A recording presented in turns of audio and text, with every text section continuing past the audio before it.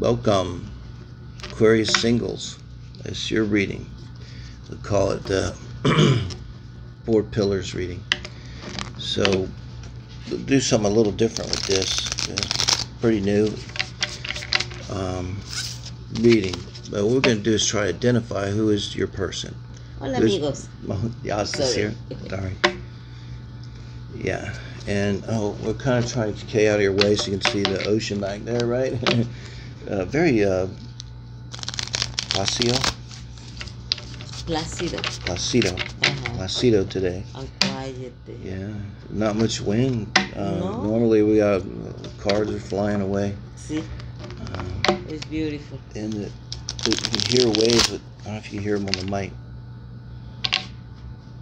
They're soft sounding, like. Yesterday was a lot. And yeah, so. All right, Aquarius singles. For the first part of March, sorry we're a tad late here. Get on speed next week. We'll get them out for the second part of March, before the second part of March. That's what the period we're talking about here in general. And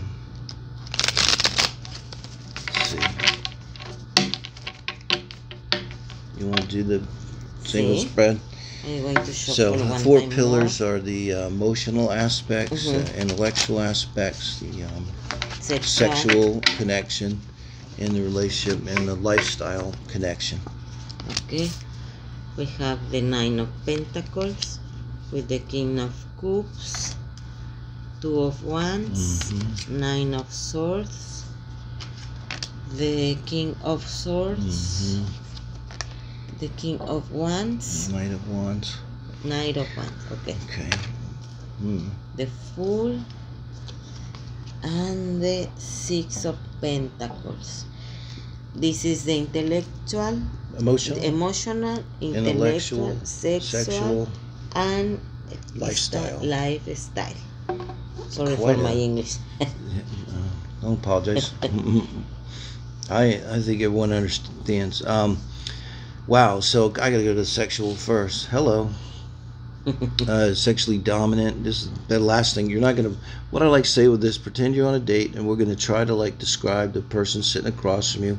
Hopefully, you talk, you find out a good bit about them, get a sense of them. So that's what we're gonna be more describing than their physical features. We might come up with some astrology, and I like to do that sexually. And we could be dealing with a fire Mars if you know their astrology. I'm going to go with the Knight of Wands there. But they, someone that's dominant sexually and hot. So this is supposed to be your person. So if you don't like that, we're in trouble. But sometimes we don't know what we want till we get it, right? I'm saying. So, and we'll back up into the emotional part. And, what comes to me is someone is pretty well balanced here.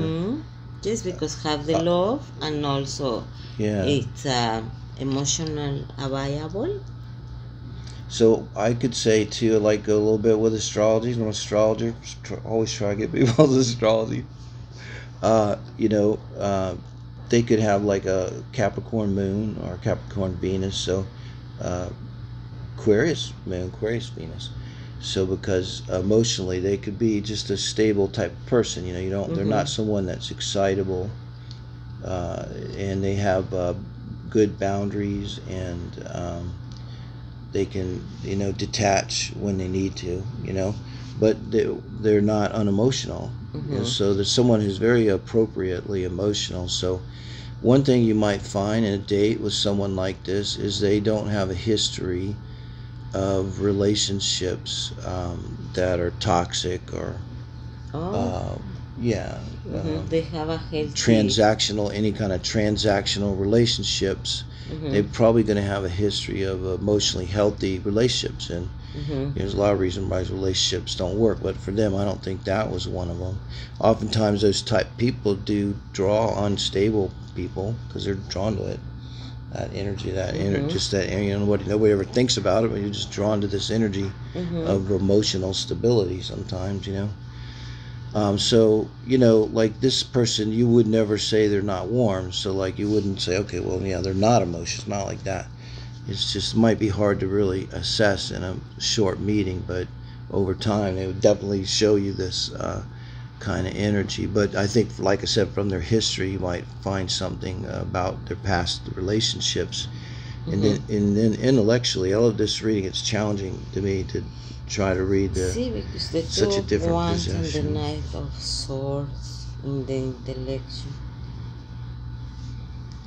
Yeah, and I sometimes hear, because I'm thinking about you're with them and you're listening to their story. So I'm trying to get something that they may say or not say, or something you may become aware of about them, or that would identify kind of how their mind works, and this could be a kind of like either or thinking. I was thinking could be the religions, no? If I follow with my religion, black and white thinking, but I feel like the Knight of Swords, and if I don't follow, I feel like the Knight of Swords, like maybe he's looking for something different, no? To intellectual. Yeah. I'd say this about this person: you would notice that they're probably going to trust their gut instinct and their emotions in a natural way that they might not talk about that, but I mean, they may, but it's just going to be a natural part of their identity that they trust their gut to such a point they maybe don't even like have a thought sometimes.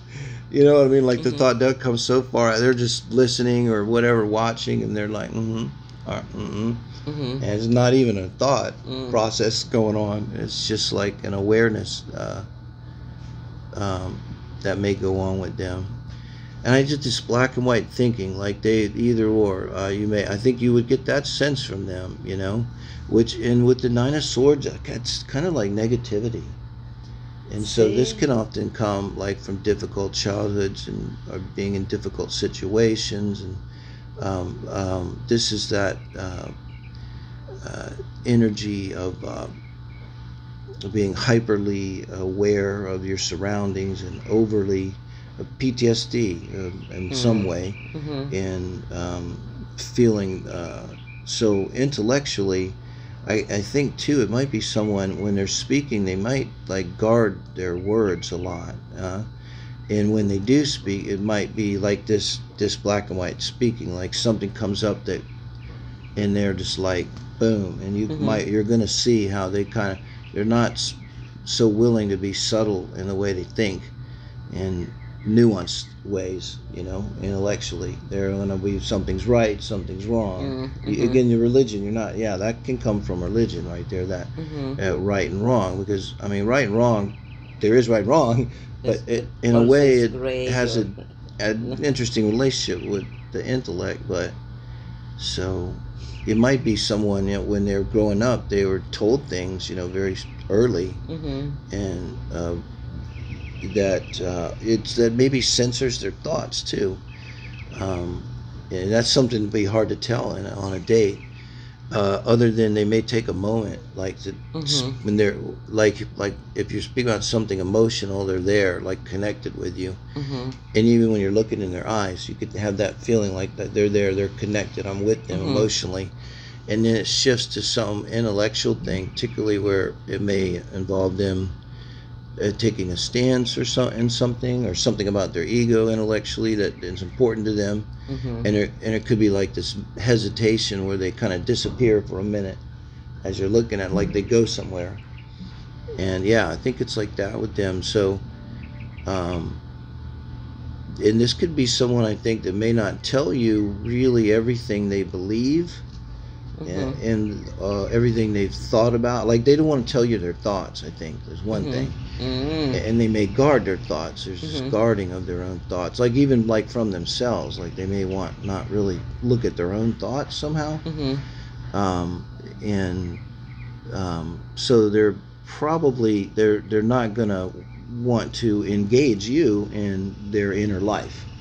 So it'd be a lot of emphasis on you then, or something else like outside, you know. But I think like you'll see, I got a feeling you're going to see this hesitation if you can get what I'm talking about. So we went over the sexual part. There's nothing inappropriate here. I see a very appropriate arrangement. The King of Swords, he sends out the Knight of Wands. A hint in bed, they may like talking, or you know, they may either like to talk dominant or they other way around. Probably them, since this is supposed to be your guy, and Knight of Wands. Now in the lifestyle, what can we say about that? Because that's quite the Fool, starting the Fool's journey. It's like she like to make new things, no? Yeah. But he thinks very open. Very open, like very with a lot of energy. Maybe no? Yeah, maybe happy-go-lucky, maybe gullible, maybe, but you know, definitely not and afraid. that make the equilibrium, the balance in his life about all the. Yeah, because definitely the Six of Pentacles is so different. That's almost like the very definition of being like a balanced and grounded, you know. And you know, this look, he's weighing the pinnacles of all things, and here's the Fool is leaping off the cliff in the beautiful sunset or sunrise. So I think too, this could be someone you're going to find that kind of recently started something new, and maybe something kind of neat or different or in some way kind of impressive. Something definitely that would be in terms of their story, something they wanted to do. They didn't start like a new job selling encyclopedias and getting more money or something. They started something recently that is a meaningful new beginning for them, and they're really going for it. And I think with the Six of Pentacles, it shows that they're not foolish with money. I don't think that's what this is. I think there's a part of them that is able to go for it, and I think that's why they are starting something new. Like they may have started something new numerous times in terms of like business and work, career, but they're going about it in a balanced and careful way, and literally they may be needing to watch their coins right now because of starting a new business or something like that. I think you might see that in what's going on, or very recently. And so this is kind of the energy of them, like right now in terms of relationship, with your singles, we're assuming this to be very new. You know, you may find them telling you, you know, to be honest with you, I'm a little tight right now because I just started this new business, I put a lot of money, or I just moved somewhere and had to put a lot of money down, and it's, you know, that kind of thing. So not bad, but it'd be interesting if you hear that story from your person. So thank you.